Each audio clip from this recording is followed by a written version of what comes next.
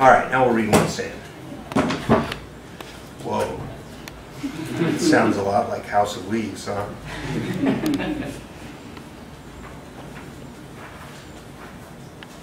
Let's see what we'll do here.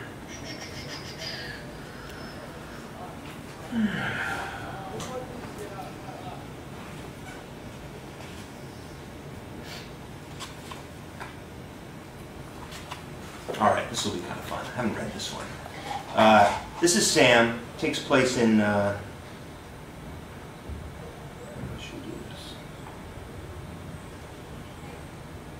do this. It starts in 1947.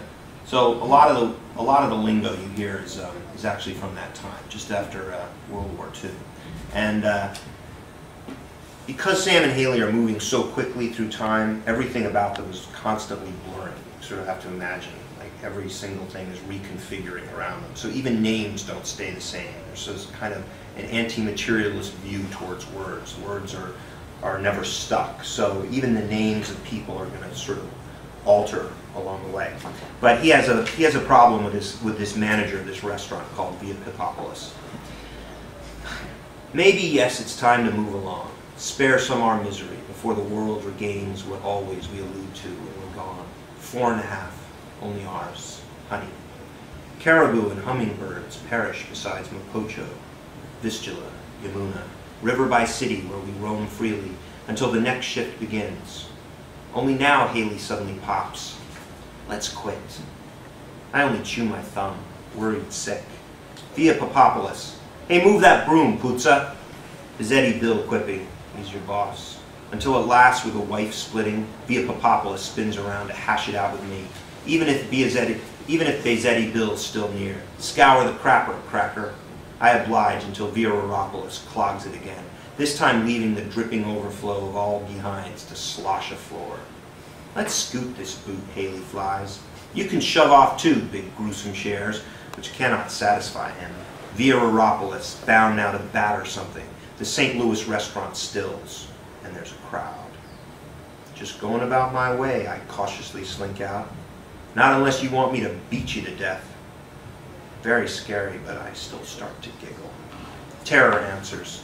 So I, with down-hop trips from the now rampaging Via Pipopoulos, bolt slop slippity-quick across the floor, onto tables, pounding goblets of bubbly and petit fours, shattering plates not even my Leftra silver twist could afford. Diners stand back. I run faster, hollering. No wonder. The St. Louis juke joint evacuates. Chairs knocked over. All while not acceptating my dash, Via Pipopoulos plows after me, spreading an angry wake of ding-dong disaster, howling mad, hurling whatever he grabs, mugs, saucers, flatware, and bowls, until with clenching fists, he almost squeegees me. Haley, our time together threatened, also pursues.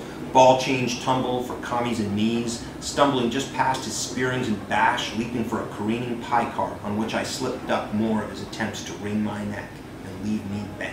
Assortments of dishes now lofting by, exploding around me, glasses too. I roll on through the kitchen, just missing flying ropes of salty dough. Via Pipopoulos doesn't, spangled, tangled, wrangled near the souffle station by unleavened bread, hucked by the still surprised and chuckling swing cooks, who all laugh. Ha! Aprons rubbernecking the mayhem, desperate, stark, marvelous. If I'm around the block, corner cutting by shops selling fans, baths, mattresses too, September's rattling merry-go-rounds, to the front of the St. Louis diner, where nearby okapis lie hacked, zipping by the boom and honk of traffic, finding Haley gone, already quit. Here now, lost among the turmoil of arriving fire engines, sirens blaring, and Bobby Soxer's hepcats and jive bombers do a sidewalk mill. Until behind, I turning to find me, Haley, heel high, already hugging me, tightly. There. The crowd suddenly parts, and I'm awed by the bruised, split-lipped scowl still clawing after me, plaster-bound with splint and sling, yet vehemently too swinging a mop, ready to drag, knock, cold, expunge me from anyone's hours, when by some menace Haley manages, Via Pipopoulos suddenly stops, quails, slumps. Please don't leave us. Betrayed by the way his life ebbs, slows, divorces, lets us go. Continuously, Haley brutalizing the Azizopolis with her freedom's allowance. Even Bazzetti Bill steps forth raging. You laughed at us, you're dead to us. And with that turns his back, clams the table list with offers of chairs, free pastry scraps. Even helps out doubly confused via Zizopolis, just a couple of stupid kids. And the gig's over, dumped. Haley hardly stalls, and with smoothie floss even readies me to cut loose, tossing out, we go to free the world. But Bazzetti Bill tries for the last stab. You go to lose the world, you always do. No, we go to free you, and we do. Shuffling off from the St. Louis Drive.